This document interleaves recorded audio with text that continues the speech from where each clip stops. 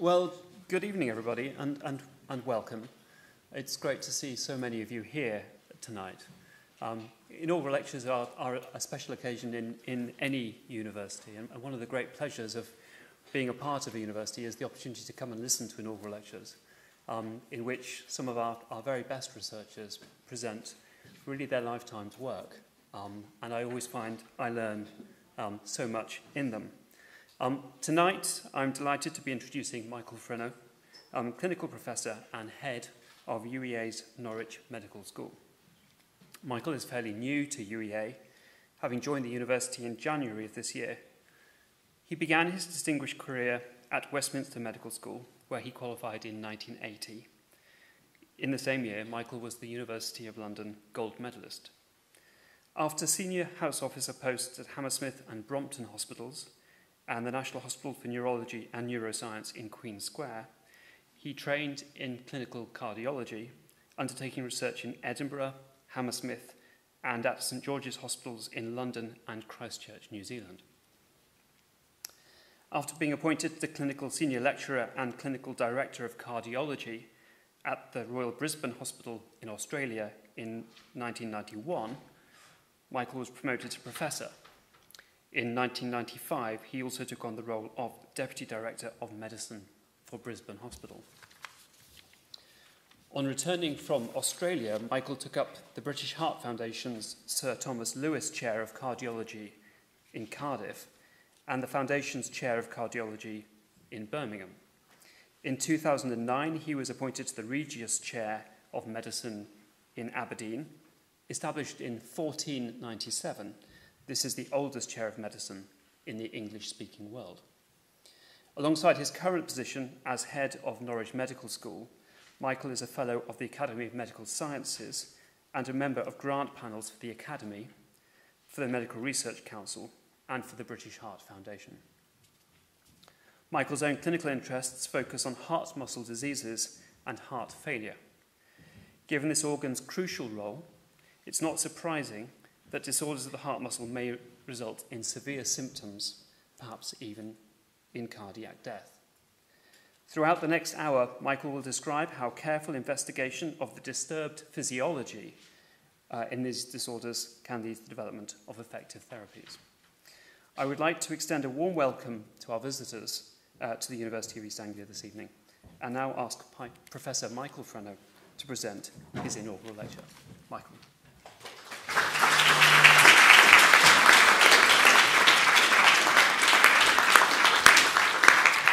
Thank you, Professor Petley, for the introduction, and welcome Professor Petley, Professor Harvey, colleagues, and visitors. I'm going to, in the next hour, describe some of the research that I've done over my career.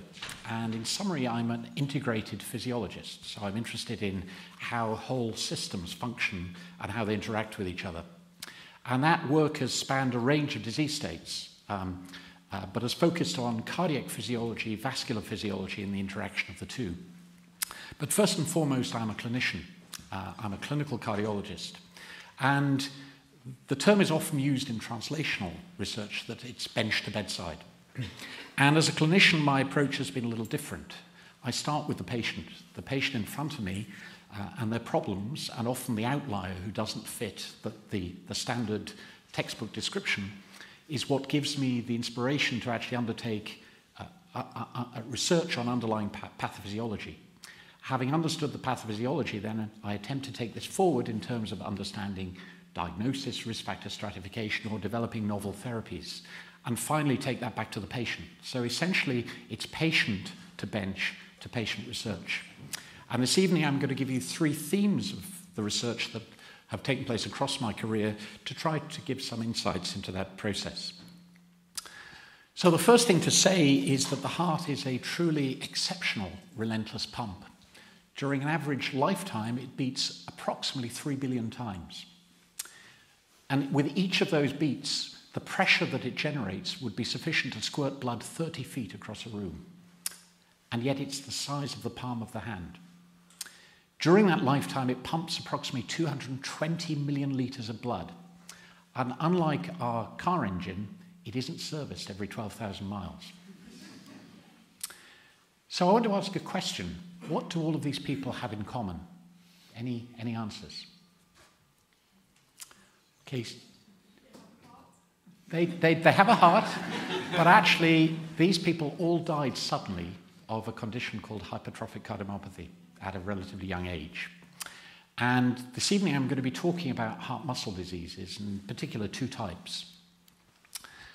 So what are cardiomyopathies? So these are disorders of heart muscle in which the heart muscle is structurally and functionally abnormal, and that occurs in the absence of some of the more common diseases which can also afflict the heart, such as disease of the coronary arteries, high blood pressure, diseases of heart valves, or congenital heart disease. And it's divided into 5 groups, the first of which is called hypertrophic cardiomyopathy, the second dilated, the third is restrictive, the fourth is a condition called arrhythmogenic right ventricular cardiomyopathy, and then an unclassified group, including a disorder which we used to think was very rare, we now actually appreciate with improved imaging is actually quite common, called left ventricular non-compaction. But I'm going to be focusing this evening on these first two, hypertrophic and dilated. So what is hypertrophic cardiomyopathy, which is the cause of death of those individuals who you saw on an earlier slide? This is a disease in which the heart muscle is abnormally thickened. So on the left, you can see a schematic of a normal heart with the 4 chambers, left ventricle, right ventricle. And the walls of the heart are typically about 10 millimeters. But the characteristic feature of hypertrophic cardiomyopathy is that the walls are very thickened, sometimes up to 30 or even 40 millimeters thick. And often, but not always, this particularly affects the septum, which divides the 2 ventricles. And if you look under the microscope at the histology, on the left is a healthy individual, until they died, but an otherwise healthy individual. And you can see that the myocytes are relatively uniform in size, in shape, in alignment, and in structure. All of them are pretty similar, with small amounts of fibrous tissue between them. But the characteristic feature of hypertrophic cardiomyopathy is complete disorganization of this architecture. You can see that the myocytes vary hugely in their size, in their shape, in their orientation. And there's also quite extensive collagen tissue. And this phenomenon is called myocyte disarray. And in patients with hypertrophic cardiomyopathy, particularly those who die suddenly, this is extensive throughout the heart. So what does this look like in functional terms? So on the left is a cardiac MR scan of a healthy subject. And you can see the 4 chambers of the heart, the left ventricle, the left atrium, the right ventricle. And in black is the muscle, the left ventricular muscle, and the white is the cavity containing blood. And you can see that the heart contracts relatively vigorously and in a synchronous fashion. And as it does so, it empties the chamber, expelling the contents into the aorta. So this is a normal MRI scan of a heart.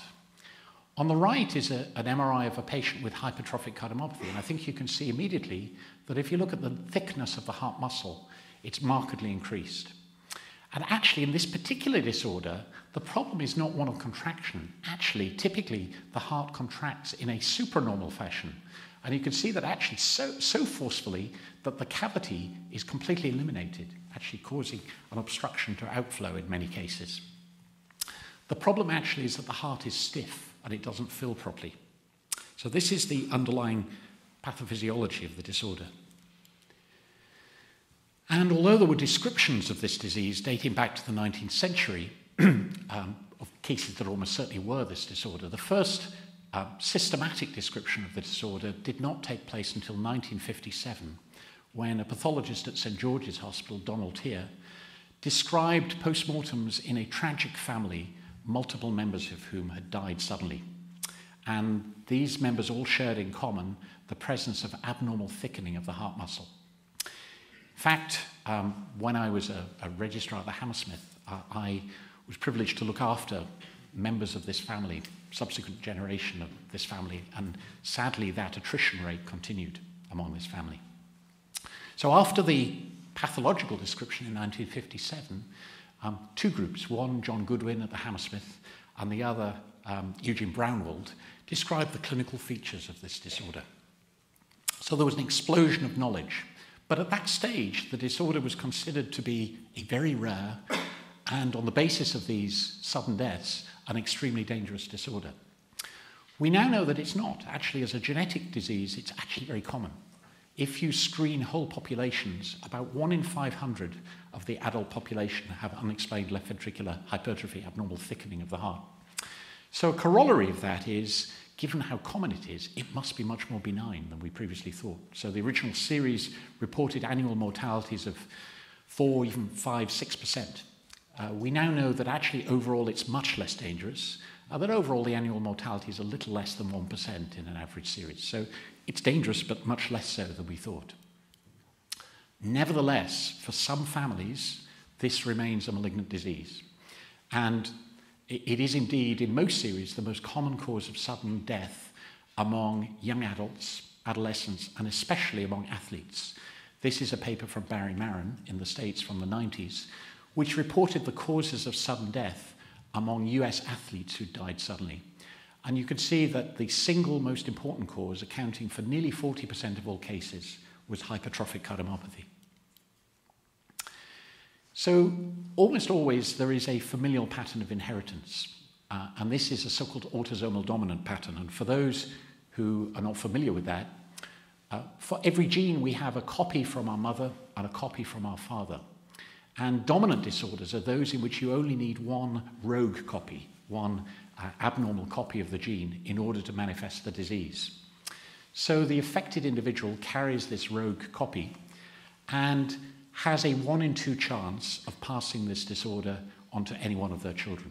So that's the pattern. Now, in fact, it's not quite that simple because the penetrance can be a little reduced, and the penetrance is age-related. The disease is not present from birth. It develops at a stage later in life, anything from early childhood to late middle age. But what we do know is that of those in whom we identify the genetic cause, 60% of these have been found to be due to mutations of genes encoding proteins in the sarcomere. And the sarcomere is the fundamental unit within both skeletal and cardiac muscle, which is responsible for muscle contraction and relaxation. So these proteins, in particular actin and myosin, actually form cross bridges between each other, and this causes shortening, a little like a ratchet, which is responsible for contraction of the heart. So this is the fundamental functional unit of muscle. And the first description of the genetics of hypertrophic cardiomyopathy was in 1989, which was a family from the Hammersmith Hospital linked. The work was done in collaboration with the Brigham and Women's in Boston. And the mutation identified was found to be in a key protein of the sarcomere called beta-myosin heavy chain.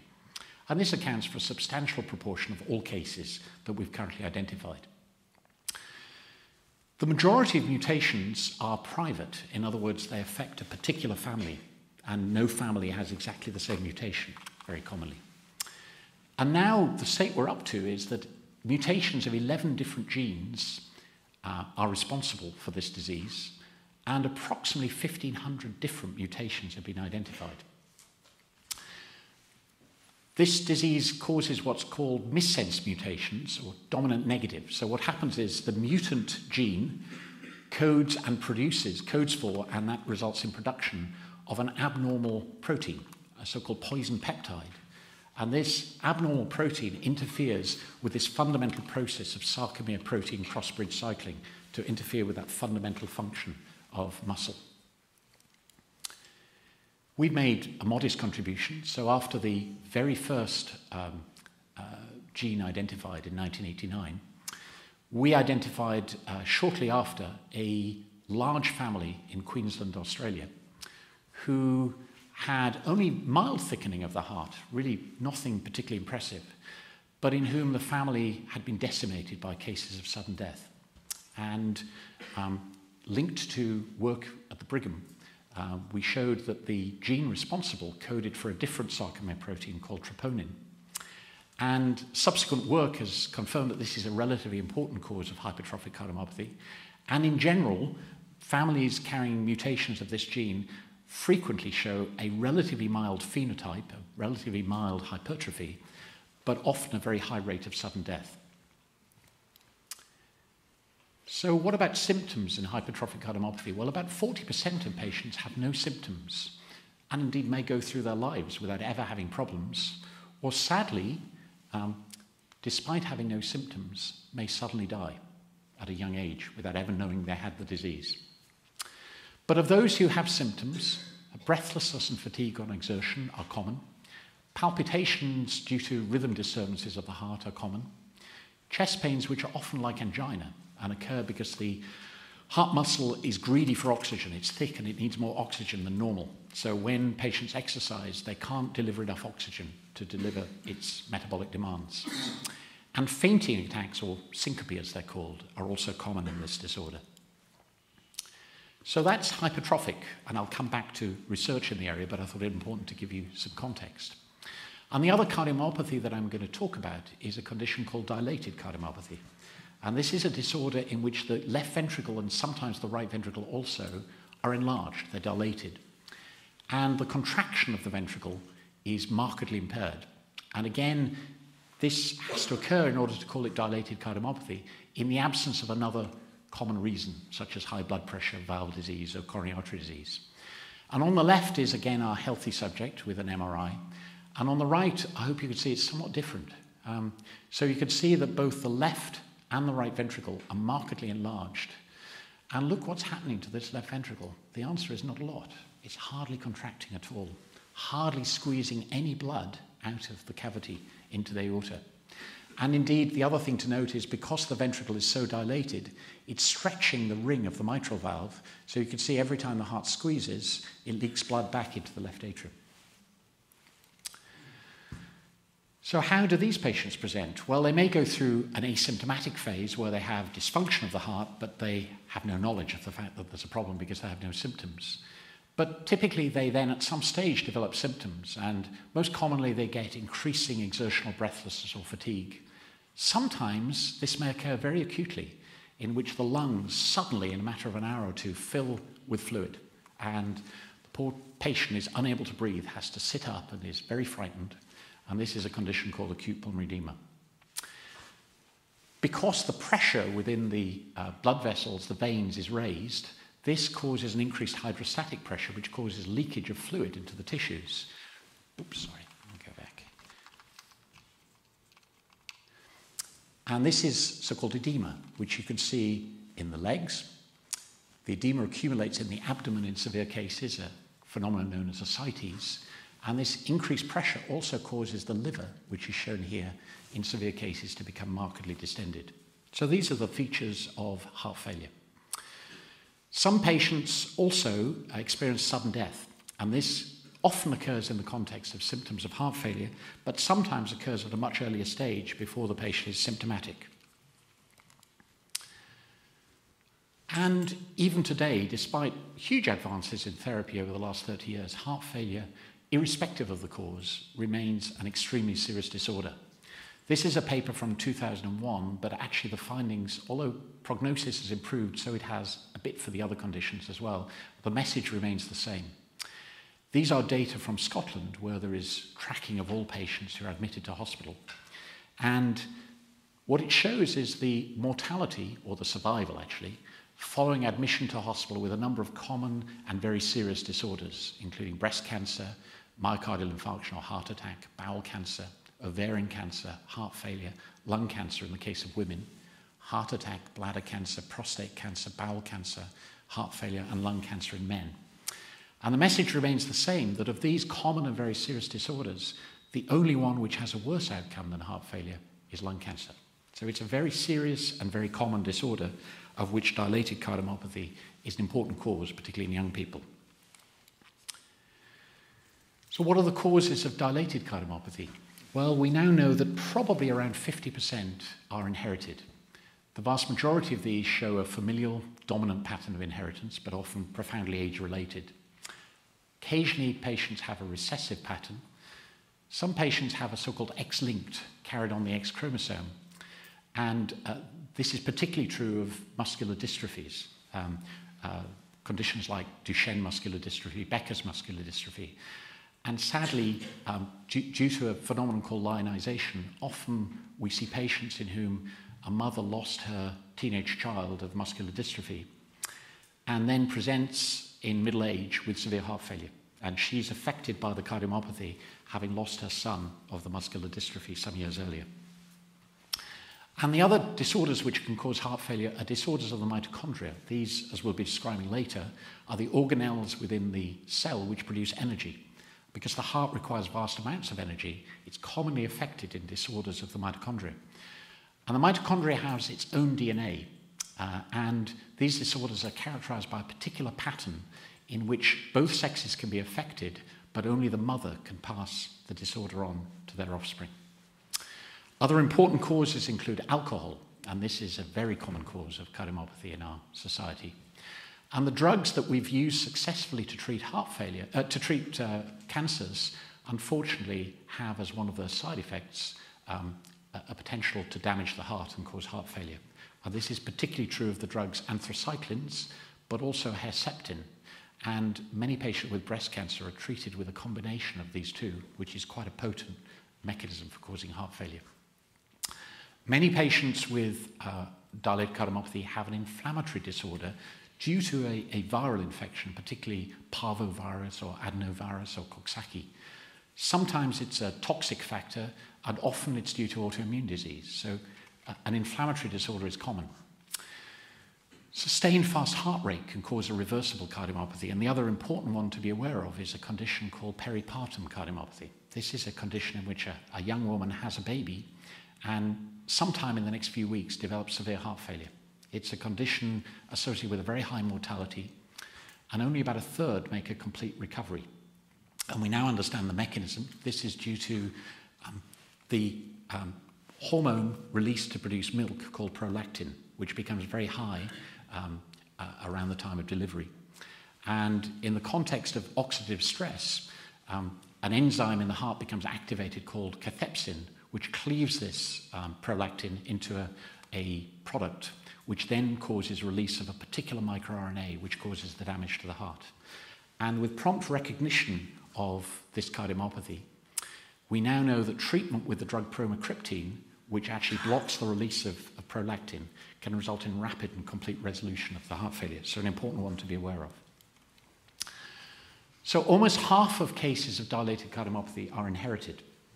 And unlike hypertrophic cardiomyopathy, which is almost entirely due to diseases of the sarcomere, diseases at several points in the cell can result in dilated cardiomyopathy. And this can include the extracellular matrix, can include the so-called cytoskeleton, can include the sarcomere, and can include the nuclear envelope. In addition, as we said, disorders of the mitochondria. So very heterogeneous. And again, we've made some contributions to this. So way back, we found a large family in Queensland, and were the first to demonstrate the importance of mutations of a gene encoding a massive protein called titin, which is a protein that spans the entire sarcomere. And this protein acts as a molecular spring which contributes to the contractile and also the relaxation function of the heart, but also has extremely important signaling roles. And we now know that of all the genetic causes of dilated cardiomyopathy, this is the most common. And we also reported a large family who turned out to have a mutation of this nuclear envelope protein, lamin AC. This family had a particular pattern which has proven to be true of subsequent families with this mutation, in which they develop a disorder of the conduction of the heart, often requiring a pacemaker, about a decade before they develop heart failure, and with a very high rate of sudden death.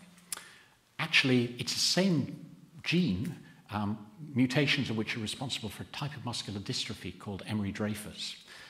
But these patients had a very mild subclinical myopathy. So, having given you some context about the diseases that I'm going to talk about, I've chosen to talk about three themes which have occurred pretty much throughout my research career in relation to these heart muscle diseases. And again, essentially trying to illustrate the concept patient to bench and back to patient. So the first question I asked, and this was the very first research I did as a research fellow, is why do people die suddenly with hypertrophic cardiomyopathy, and why do some of them faint? And we knew that about 50% of sudden deaths in this condition occur either during or soon after exercise. we knew that it was particularly common to occur in athletes. And we know that fainting attacks also frequently happen during or soon after exercise, and that recurrent fainting in this condition was a risk factor for sudden cardiac death. So that was the context.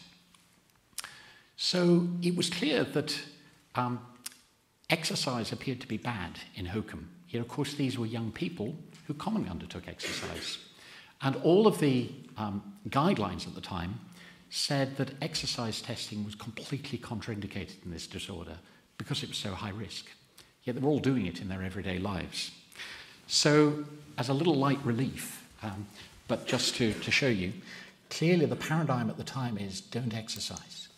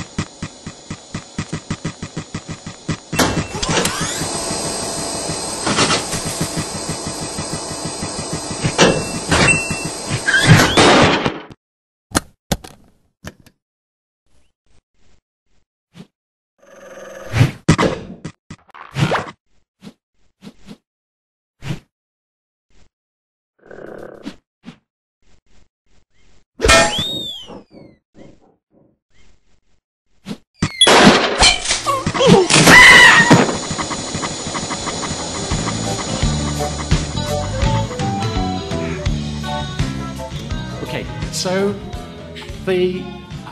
as I mentioned, the guidelines had all said you mustn't exercise these people.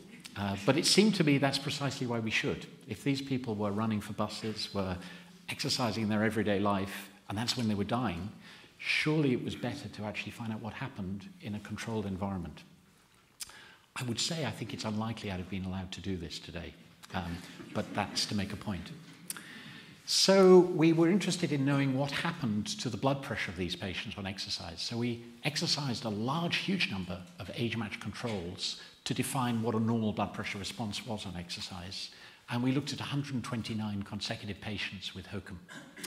And essentially, on the basis of the work in healthy controls, we defined an abnormal blood pressure response as either being a blood pressure at peak exercise less than rest, a failure to rise by at least 20 millimeters of mercury, or following an initial increase, then a significant fall. And on this basis, 35% of patients exhibited an abnormal response. And this was associated with younger age and with a family history of sudden cardiac death. We expanded this cohort to about 250, and we followed them, and we looked at what happened to them. And this is survival following the exercise test on the y-axis, starting obviously at 100%, over approximately 6-year follow-up. And you can see that in the group in whom the blood pressure rose normally, 98% were alive. But of those in whom the blood pressure response was abnormal by 6 years, 30%, just over 30% had died. So this abnormal blood pressure response appeared to predict people who were going to die suddenly of this condition. So we're interested to know why. Why did this happen? Why did the blood pressure not rise? And we know that normally on exercise, in a healthy but untrained subject, young subject, cardiac output, the amount of blood the heart pumps, increases at least 4-fold. And at the same time, because you've got to deliver oxygen to the muscles, there is intense vasodilation to the leg vessels. Leg blood flow increases more than 20-fold during severe exercise. But in order to balance this, there is a marked constriction to the vessels supplying non-exercising beds, the intestine, the case of leg exercise, the forearm, which balances this. So overall, the overall resistance in the circulation falls between 2 and 2.5-fold. So that's the context. So again, I don't think we could have done this now, but we actually addressed why this occurred.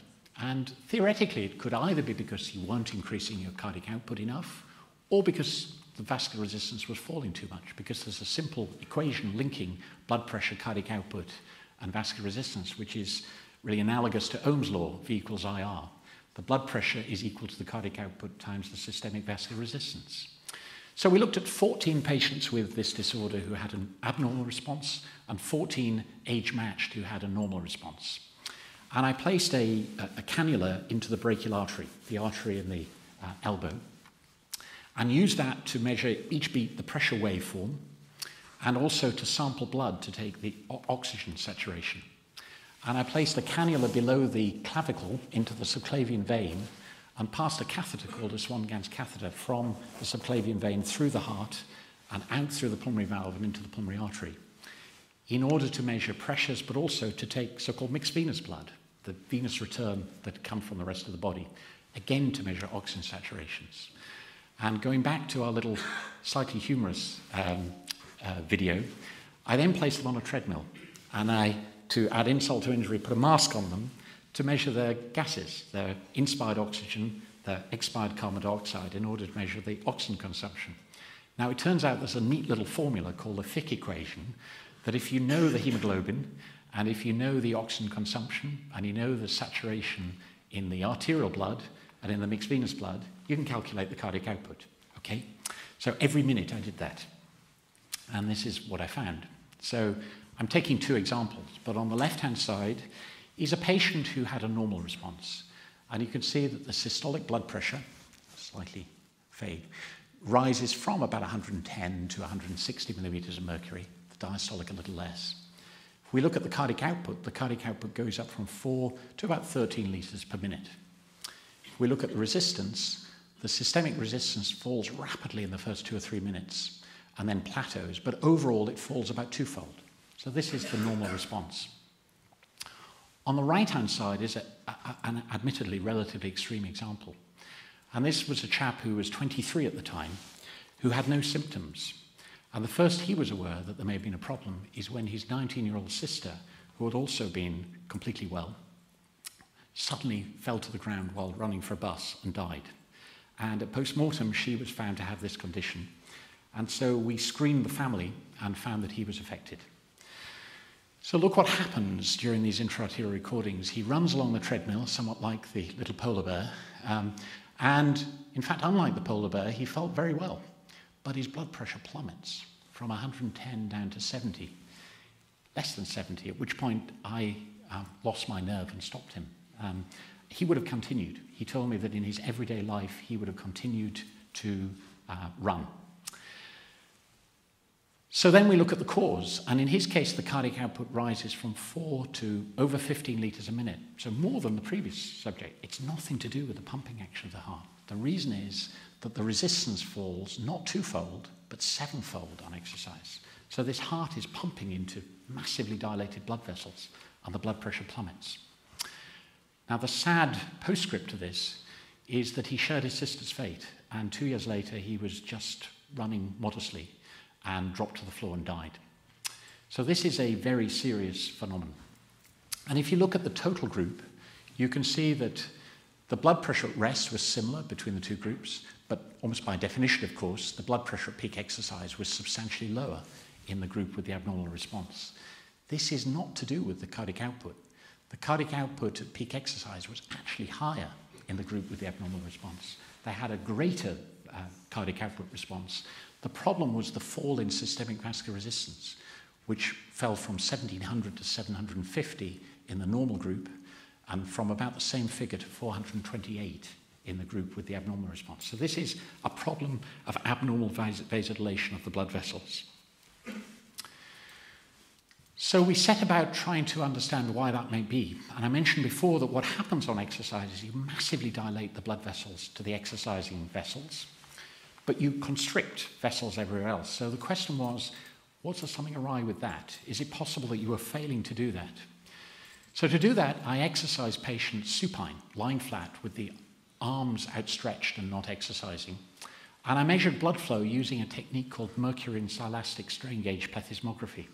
And this technique, essentially you measure the girth of the forearm and you inflate a cuff to above venous pressure, which means, of course, that the girth the girth of the forearm increases, and it does so in proportion to the inflow of blood. So it's a way of measuring forearm blood flow. And on the left is a patient with hypertrophic cardiomyopathy who had a normal response. And you would expect from what I tell you that the forearm blood flow would dramatically fall. And indeed it did. If you look at the slope of the increase in girth of the forearm, which is proportional to flow, here at rest and here on exercise, it gets much flatter. So these patients are constricting these vessels. This is a patient who had an abnormal response. And you can see that instead the slope is getting steeper. And across the entire group, the concordance between this abnormal response and an abnormal blood pressure response was extremely high. The chi-squared produced a p-value of 3.01. So this appeared to be the mechanism. So I'll walk you through very slowly. But why does this all happen? So normally on exercise, why do we vasodilate our leg vessels? The answer is local metabolic products of metabolism, particularly adenosine, cause this direct vasodilation. And these same products, though, appear to activate chemosensitive receptors within skeletal muscle, known as metaboreceptors, which relay to the brainstem and actually promote an increase in sympathetic outflow from the brainstem, causing constriction. Even the thought of exercise has dramatic effects. It elicits the so-called flight and fight reaction, and this is the so-called central command reflex, which also, through the brainstem, promotes an increase in sympathetic outflow and constriction. But as our blood pressure rises during exercise, a counter reflex kicks in. The pressure receptors in our neck become activated, and stretch receptors in the ventricle become activated, which have the opposite effect. But in a healthy person, these two win, and therefore you get constriction. So it seemed to me that given that these patients have grossly abnormal myocardial architecture, that the most likely candidate was going to be a problem with the function of those stretch-sensitive receptors in the ventricle, related probably to abnormal wall stress. So how could we address this? And many years ago we did this work. So we placed the subjects in a bed with a perspex half coffin around them, and they were sealed in from the abdomen downwards, and the perspex coffin, called a lower body negative pressure device, was connected to a vacuum cleaner, which applied suction to the lower half of the body. And this process causes pooling of blood in the pelvic and leg veins and allows you to suddenly reduce venous return in a controlled fashion. And you can control that, and you can do that in a way that reduces the venous return but has no significant effect on blood pressure. And there's a natural experiment. We know that what happens when you do that is that the forearm vessels constrict. And we know that this is mediated through these receptors in the heart. And the reason we know that is because people who've had heart transplants who have no nerve supply to their heart completely fail to constrict these vessels. So this is a cardiac reflex. It's nothing to do with the barrier reflex. So what happened in these patients? Well, the healthy subjects showed an increase in resistance, a constriction, much lesser effect in the patient with HOCM, and indeed, in nearly half of them, instead of constricting, the vessels vasodilated. And in fact, this pattern was associated with a history of recurrent fainting. So in summary, abnormal responses of blood pressure and exercise appear common, appear to be related to a high risk of sudden death, appear to be due to exaggerated vasodilation on exercise, and this appears to be due to dysfunction of stretch-sensitive receptors in the left ventricle. So we wanted to see whether the same mechanism was responsible for fainting. And we took 20 patients who had recurrent fainting, and we fitted them with a device called a portapress, which has a little finger cuff, plethysmographic cuff, which allows you every beat for 24 hours to monitor the pressure waveform of the blood pressure, and to calculate also the amount of blood the heart was beating. And many of these patients had episodes of near fainting while this was on, and that allowed us to understand the physiology of this. So this is a typical example, and you can see the systolic blood pressure, the diastolic blood pressure, and at this point suddenly the patient starts to feel faint, and the blood pressure falls from about 170 down to about 90 in the space of 2 or 3 seconds. And it takes about 2 minutes to recover, during which time the patient's feeling unwell. Key thing to notice, if that happened to you and I, our heart rate would increase because the pressure receptors in the neck would become inactivated, and that would cause the heart rate to increase to try to compensate. Absolutely no response. Despite this drop in blood pressure, there is no reflex increase in heart rate. Indeed, the only time it happens is actually during recovery, not when the blood pressure is low. So if we look at all of those episodes of hypotension that occurred when this was on average, the blood pressure fell during these episodes from 123 to 80, with absolutely no change in heart rate. And again, the cause was not the cardiac output. Cardiac output didn't change. The fall was due to a profound vasodilation of the blood vessels, which was occurring often at rest, but sometimes on mild exercise. And the reason why the heart rate didn't increase is that we measured the gain of this baroreceptor reflex, the so-called baroreceptor sensitivity, and acutely this reflex became impaired. And that's the reason why they weren't able to develop a tachycardia. So on the basis of this schema, we established a paradigm for sudden death, at least in some case of HOCM. And we proposed that the combination, that either exercise or postural stress or sometimes arrhythmia would cause these receptors to suddenly inappropriately fire off. And we know from experimental studies that once this reaches a certain threshold, it causes a sudden surge in the chemical 5-hydroxytryptamine in the brainstem, which causes an abrupt withdrawal of sympathetic outflow and a fall in blood pressure. And if the patient is lucky, they faint and live to see another day. But if, like our 23-year-old, they have no symptoms, then they continue to exercise. The heart becomes ischemic, it becomes short of oxygen. And the combination of ischemia with altered neural tone and a totally disorganized heart, which is electrically unstable, results in a malignant rhythm disturbance that causes sudden death. Could we do anything about it? Well, given, at least in experimental models, the central role of a surge in 5-HT, we reasoned if we could do something about that, then we might be able to block this. And there's a commonly used group of drugs that are used in psychiatry to treat depression, called the selective serotonin reuptake inhibitors, an example being paroxetine. And these drugs prevent the reuptake of 5-HT into the presynaptic neuron, resulting in an increase in ambient 5-HT in the synaptic cleft. And as classic receptor pharmacology, that results in downregulation of the postsynaptic receptor. So we reasoned if we were to give paroxetine, by downregulating the receptor, we would reduce the intensity of this abnormal vasodilation. So we undertook a randomized, double-blind, crossover, placebo-controlled study, and we looked at two issues. We looked at the change in systolic blood pressure on exercise, and we looked at the vascular response to lower body negative pressure. And you can see that in the paroxetine phase, the increase in systolic blood pressure was substantially greater than in the placebo phase. And similarly, if we look at the placebo, during lower body negative pressure, these patients had a modest vasodilator response, grossly abnormal. It should constrict. But during paroxetine, this was converted into a modest constrictor response, and the difference was highly significant. So, patient to bench, back to patient. So the next paradigm, which has occupied quite a lot of my research, has been the concept of energy impairment in heart disease and its role as a potential for therapy. The heart beats, as we said, relentlessly and requires huge amounts of energy, particularly on exercise. Indeed, I think you will know that the energy is produced in the form of adenosine triphosphate, and that's cycled. It's produced, it's used, goes back to ADP, and every day of our life, the heart cycles 6 kilograms of ATP. It's vast, vast. That's how much it cycles.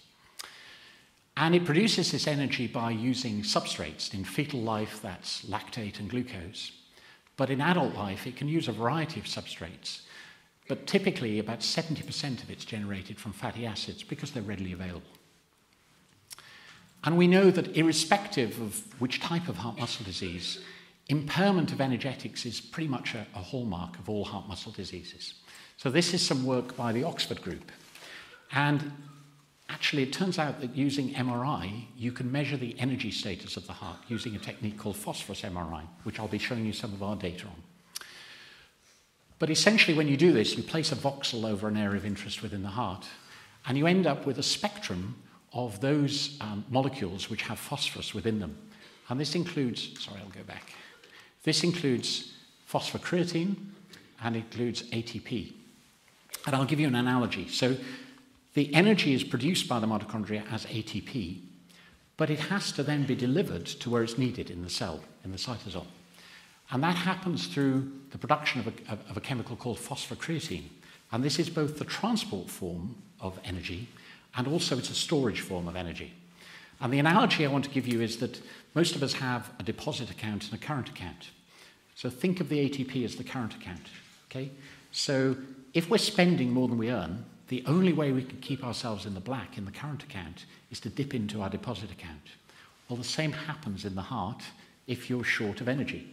So the only way you can maintain a ready supply of energy is to shift the balance so the phosphocreatine is depleted in order to maintain the ATP.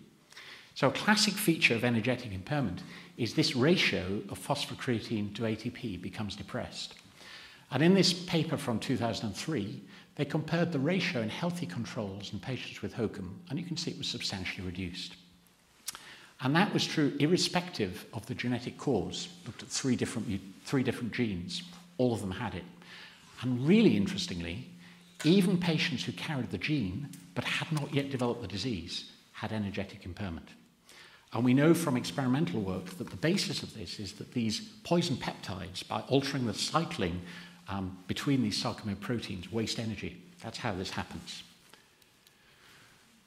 So we were interested in two things. Was this energetic impairment just an epiphenomenon? Or actually, did it causally impair heart function and cause symptoms? And as a corollary of that, if you could correct it, would you improve the function of the heart and improve symptoms? And we know that the substrate you use profoundly influences the amount of oxygen required. And this is a paper, and I'm happy to take questions. In practice, the difference is much more than you would predict. So in this paper in a pig model, they looked at the relationship between the amount of work done and the amount of oxygen consumed by the heart to do it. And they looked at it under two situations, one with very high fat levels and one in which carbohydrates were being metabolized. And at any given amount of work, it costs 40% more oxygen to produce energy from fat than from carbohydrates. And again, to use an analogy, this is a study in which two Land Rover Defenders crossed Africa, one petrol and one diesel. And at each point along the journey, they plotted the fuel consumption on that part of the journey, with the petrol being the blue and the purple being the diesel. And you could see that every point along the journey, the diesel consumed less fuel than the petrol. In the same way, carbohydrates consume less oxygen than fats. So the question is, by modifying substrate utilization towards carbohydrates and away from fats, would we improve energy generation, or would that improve heart function? And this is the mitochondrion. And for fats to get into the mitochondrion, they can't cross the mitochondrial membrane unless they have a carnitine group added to them. And this happens on the outer mitochondrial membrane by an enzyme called CPT1. The long-chain fatty acids then drop into the mitochondrial matrix and undergo oxidation through a process of beta oxidation. And it turns out there is an old drug called perhexline that used to be used to treat angina, which potently inhibits this enzyme CPT1, inhibiting fatty acid oxidation and forcing the heart to use carbohydrates. And another drug, trimetazidine, inhibits beta oxidation. So there are two ways in which you can do this. So, coming more recently, we undertook a randomized controlled trial of perhexline versus placebo in patients who had severe symptoms and hypertrophic cardiomyopathy. And we first of all wanted to test the hypothesis it would correct the energy impairment. So here is that phosphocreatine to ATP ratio, and this is the placebo group with a low ratio both before and on therapy. And here is the perhexline group with a substantial increase in that ratio during perhexline therapy after about 4 months of therapy, almost back towards normal levels. And we know that the problem with the heart pumping in hypertrophic cardiomyopathy is that the heart's stiff. And we were able to look at the filling behavior of the heart using a technique called gated heart pulse scanning.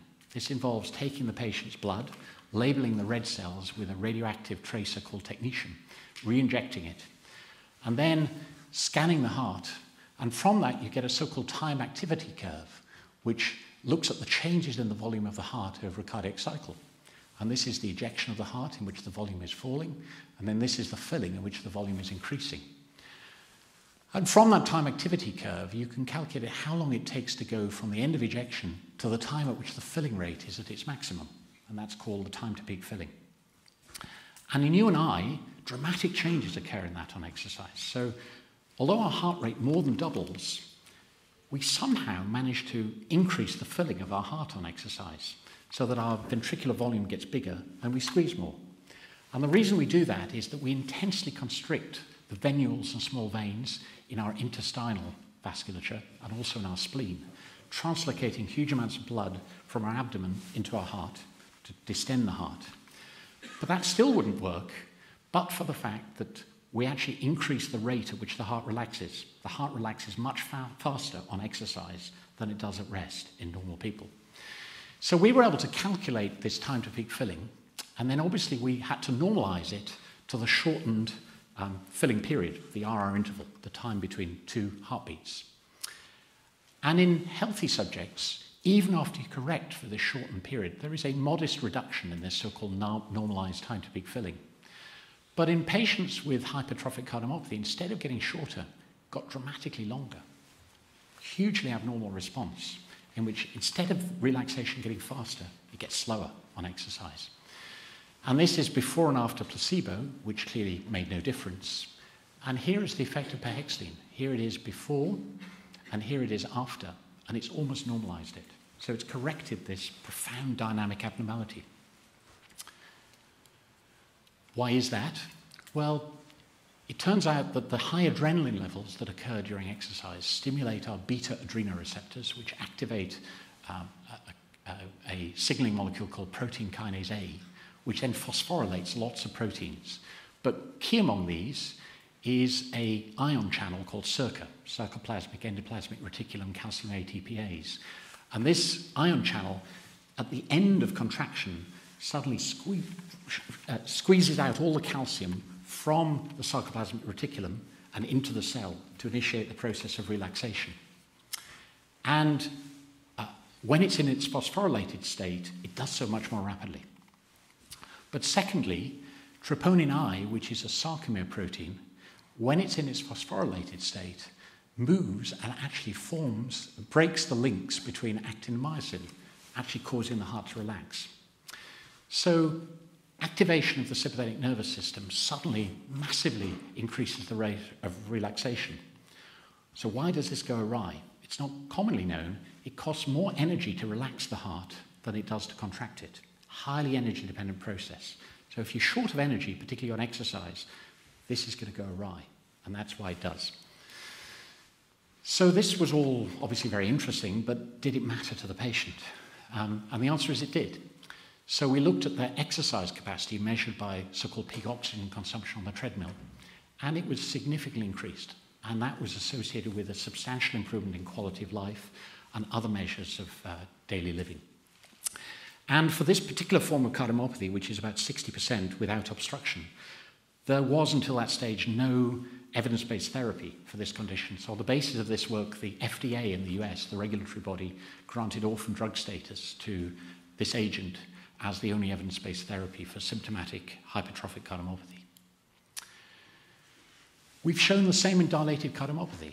So if you look at the effect on exercise capacity, there was a significant increase. And if you looked at the pumping function of the heart, ejection fraction, which is a measure of how well the heart contracts, you and I are up here somewhere, these patients have terrible ejection fraction, significantly improved by perhexline.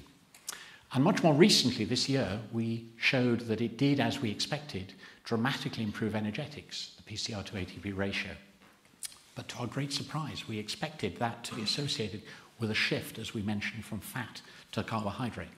But we put a catheter in the coronary sinus, the vein that drains the heart, and another in the aorta. And we used that to measure substrate use. Absolutely no difference. So, right answer, wrong reason. It looks like it does work, but it doesn't work the way we think. So more to be done. Finally, I'm going to talk about a contribution that we've made to our understanding of Starling's law of the heart. So all medical students know about Starling's law. This is the relationship between the stretch of the heart and its subsequent force of contraction. And actually, it's more correctly called the Frank-Starling law, because the first work was undertaken by Otto Frank in Germany in the late 19th century. And then Starling extended that work in the early 20th century, working at UCL in London. And in this paper from 1914, he used a canine heart-lung preparation, and he increased venous pressure, and he found the blood pressure increased when he increased venous pressure. And it did so because the heart pumped more. And he showed that the reason it pumped more is that the left ventricle got bigger. So increasing venous pressure distended the ventricle, made the heart beat more. Same on the right. And so we've come to understand the relationship between the degree of stretch of the heart and the subsequent force of contraction of the stroke volume, as shown here. Now, in Starling's original experiments, he showed that if you massively increase the pressure to a level way beyond anything you would ever see even in human disease states, you could eventually stretch the heart to the point where its force of contraction began to fall, so-called descending limb of the Starling curve. And this is commonly talked about in textbooks of cardiology. And we know that that certainly happens in skeletal muscle, the so-called length-tension relationship. You can stretch skeletal muscle to a point beyond which its force of contraction actually diminishes. But several groups, particularly Katz and Hollenbach, have shown that actually within the range of normal physiology and pathophysiology, it's not possible to stretch the cardiac sarcomere beyond the point where its force of contraction declines. So there appeared to be, in real terms, no descending limb, yet all the textbooks of cardiology say there is. And the reason that I hope to explain to you is that in practice we don't measure stretch. We measure the diastolic pressure in the heart because we assume that the diastolic pressure is the distending pressure which is stretching the ventricle. And if we do that, we get a very different story. So this is quite an old paper, but in the days before effective diuretics, if a patient came into hospital with acute heart failure, lungs full of fluid, the only thing you could do for them was to take large amounts of blood from them to reduce their blood volume. So they venosected patients, took large amounts of blood. The other thing you could do is put rotating blood pressure cuffs to stop the blood getting back to the heart. And so they showed that when you did this, the atrial pressure dramatically fell. And as it did so, the cardiac output increased. That's a descending limb, okay, in anyone's book. So I'll try to explain this paradox through the work that we've undertaken. So the heart is surrounded by a pericardium, a thin membrane. And in health, that pressure is pretty close to zero. But in situations where the heart acutely becomes distended, the pericardium becomes stretched and the pericardial pressure starts to becomes raised. Now, in experimental models, this most commonly happens if you acutely raise the pressure in the pulmonary arteries, distending the right ventricle, stretching the pericardium, and resulting in a high pericardial pressure and a high right ventricular pressure. And when this happens, because the pressure is no longer zero, the pressure you measure of the left ventricle, the diastolic pressure, is no longer the distending pressure, because actually the distending pressure is the gradient across the wall, not the pressure within the cavity. Okay? But we know that the pericardium is capable of growth, so everyone assumed that this was a phenomenon that just happened in acute experimental models. So many years ago, we undertook a study in patients with heart failure and in healthy controls. And again, we used gated heart pulse scanning to measure accurately the volume of the right and left ventricle.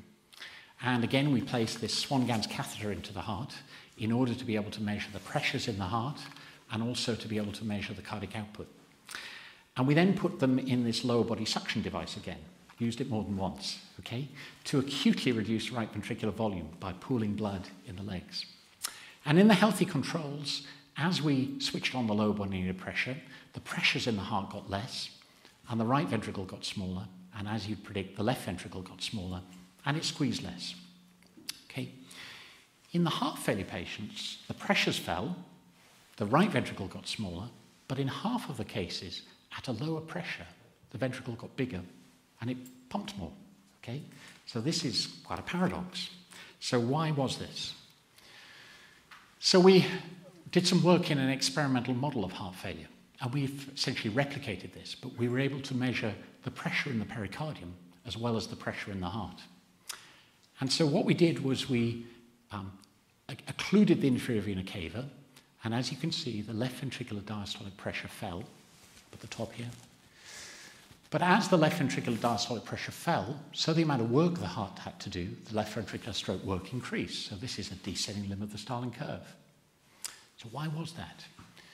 Well, the right ventricle got smaller as we inflated it, as we blocked the IVC, but the left ventricle got bigger, just as it had done in our lower body negative pressure study. So why was that?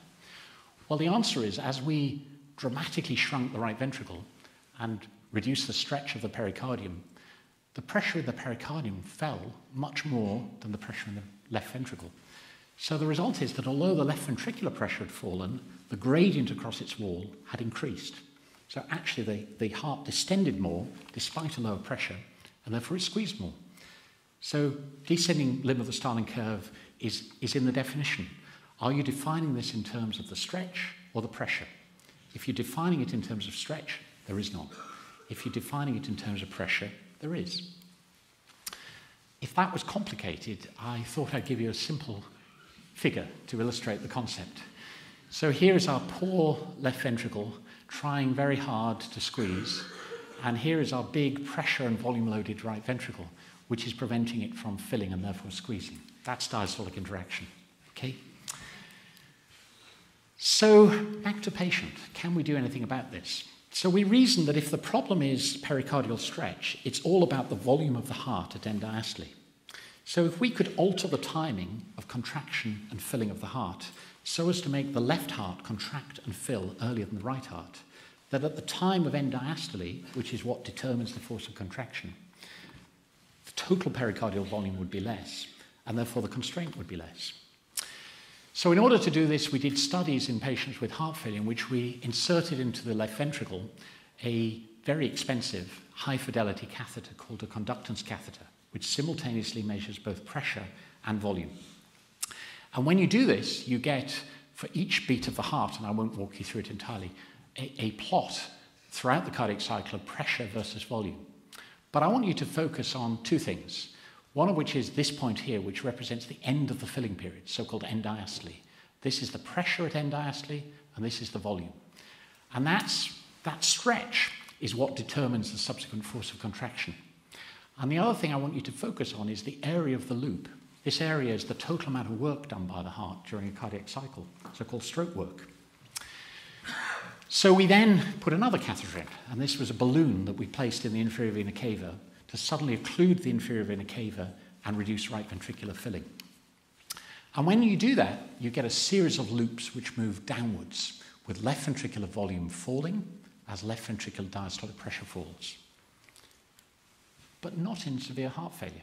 So in patients with stable but severe heart failure, look at the same thing. This is that end diastolic position, and this is before we inflate the balloon.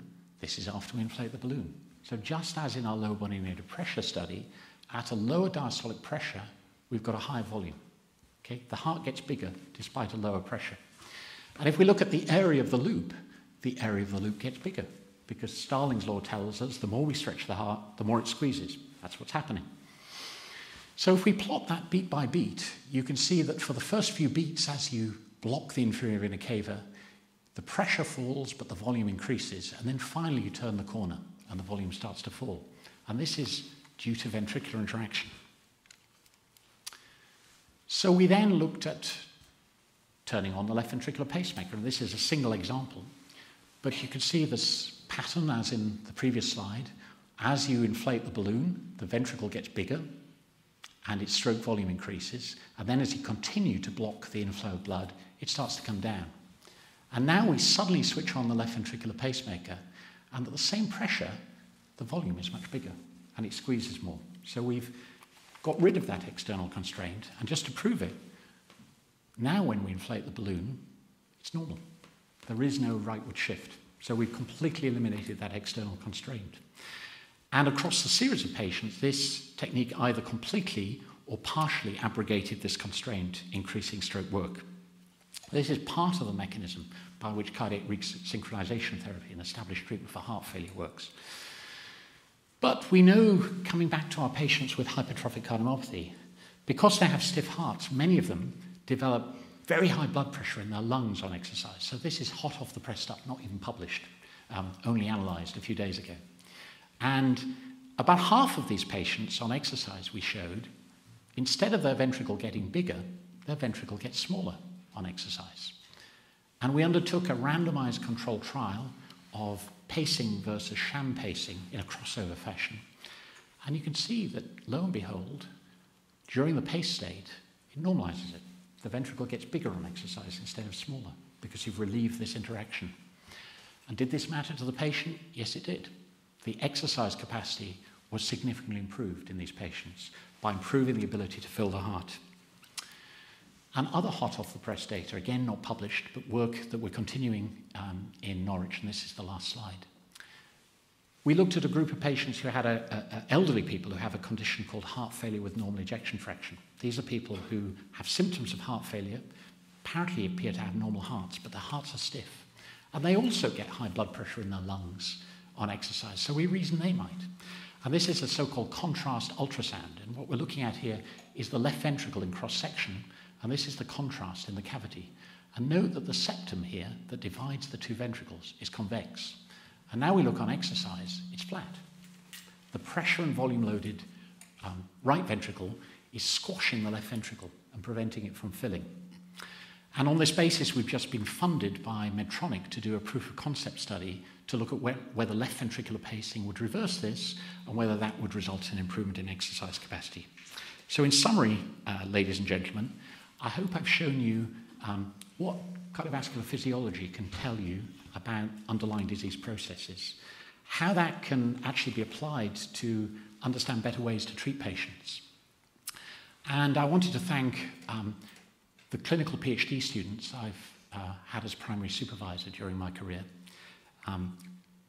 this group, and my current ones, Nick Gallup, Brody, Satish, and also Crystal Lowry, who does echoes and runs my lab. And to thank my mentors, and really to make the point, mentors are absolutely key to our research careers. And I've been blessed by having some very impressive ones, Mervyn Eady, Bill McKenna, Attilio Masri, and Gustav Born. Collaborators too numerous to mention, and funders, particularly BHF and MRC. But most of all, as you'll see from what's driven my research, patient to bench to bedside, my patients, without whom I certainly wouldn't have been inspired to do these things. Thank you.